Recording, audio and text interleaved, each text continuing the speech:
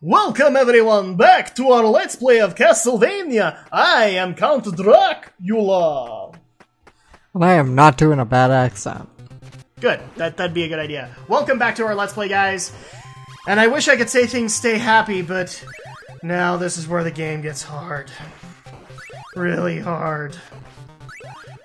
This is actually the worst level of the game, because it is the dreaded Grim Reaper level. Yes, guys, the angry video game nerd was correct. Death himself works for Dracula. That was actually one of the coolest things as a kid. You're like, the Angel of Death works for Count Dracula. This guy is bad! And of course, I'm not really having that much luck, but I'm lucky enough that I am able to keep the holy water to make Grim Reaper super easy mode. Yes, I'm going to be cheating a little bit. Cheating bastard.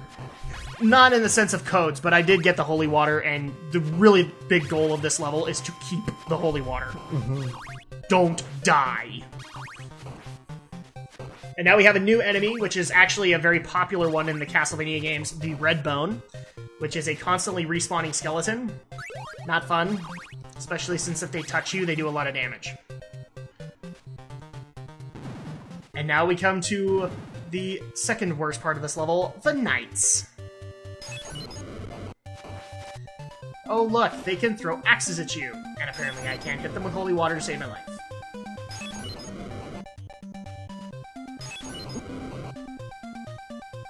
Just die already! Now, people will also notice that I'm not hitting specific candles. It's because I know they drop weapons, and I don't want them. I want the holy water. The holy water is good.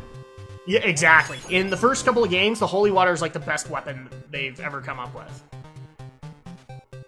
It's after the NES era where you come into your own preferences.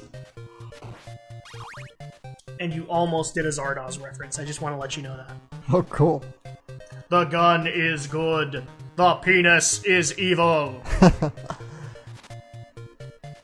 Not safe for work for your family, boys and girls. Alright, I'm done now.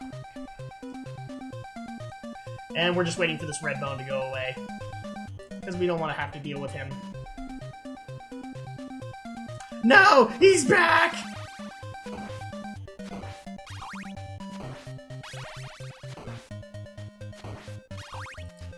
Now, given that this is your first time to the Castlevania games, Alex, how are you liking the game thus far? Yeah, it looks like it's a lot of fun, but maybe a little on the frustrating side, too. Yes, well, this is one of those NES hard games, and so if you're a casual player, I would never recommend this game for you. Mm-hmm. Now, one of the things that actually makes me laugh in this level is you can see all the tubes and things like that. This is supposed to be like Frankenstein's laboratory, which does get referred to in later games, and you will fight like the Frankenstein monster in it, but not in this one. Nice. I actually like one of the games, I think it was Lord of Shadows that did it, where it was basically saying that the monster, Frankenstein, was actually not the monster that Victor Frankenstein was creating. And so you actually have to fight this really big boss that is the monster. Nice. So it's like, we put all the blame on the wrong dude. Alright, last little bit, guys. We're coming up on the dreaded hallway. For those who have seen the Angry Video Game Nerds rant on this, we're coming up to the dreaded hallway. The one where you have to dance your way to greatness.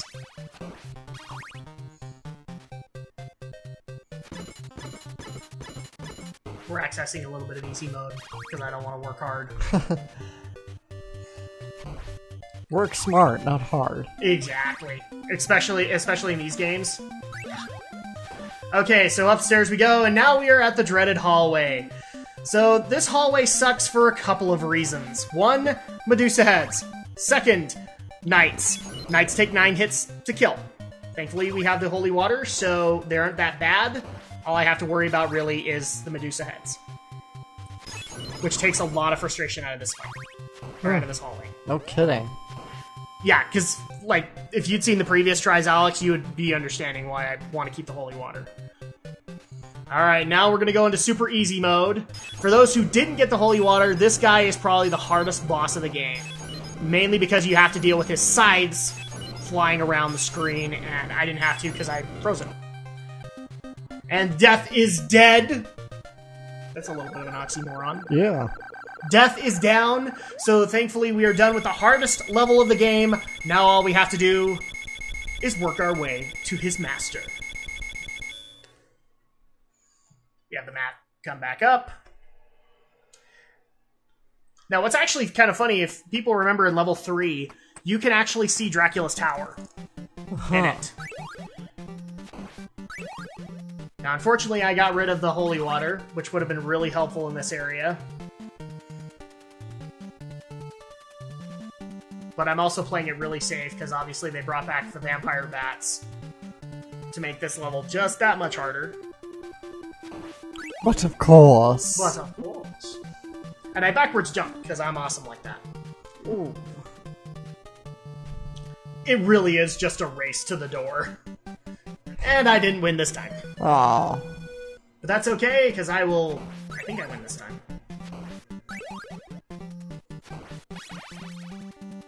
And so now we're actually at that point that you could see in level 3, where there's this nice little connection to Dracula's tower.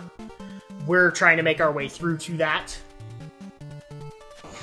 And of course, the other trope of Castlevania games, which doesn't really get exposed that much here, is we are also at the clock tower of the castle. The clock tower. Now, where in previous game, or in other games, they will have a full-on clock tower level, not so much in this one. Interesting. I know, because, I mean, the clock tower levels are actually some of the funnest Castlevania levels ever. For example, for those who love Super Castlevania 4 for the Super Nintendo, one of the best clock tower levels they've ever done, in my opinion. Now, that's actually one question that Castlevania fans might have for us is, you know, unfortunately, the first game gets remade a lot. Mm-hmm. And so people might be asking, okay, are you going to go do Super Castlevania 4 because it's a remake? I may make the case that we need to, because Super Castlevania 4 is... I apparently can't do scares. Super Castlevania 4 is one of those games that needs to be played. So I may convince Alex that we need to do that at some point. Mm-hmm. Even though it's a remake, it's still worth it to play. The music alone is what makes it worth it. Because you get a lot of remixes from the NES era. Being done in 16-bit and done really, really great justice. But we'll have to see when we get there, because right now, I don't know if this is going to branch out into one of our other LPs. It may just stay for the month of October. We'll see what happens. But if you guys want to see us go further in the Castlevania games, let us know, comment. Because we would love to dig these games out for you. Should we do Simon's Quest? I mean, you know, the Angry Video Game Nerd's right. It is kind of a crappy game. Should we do Simon's Quest? Or should we skip it on and go to Dracula's Curse? We'll find out. But, in the meantime, we are going to take another break as this special LP for the month of October continues. We'll be back next time to take on the Lord of all Darkness, Count Dracula. Mwahaha. Next time. Once again, I am Drak. I'm Shadow. And we'll see you next time.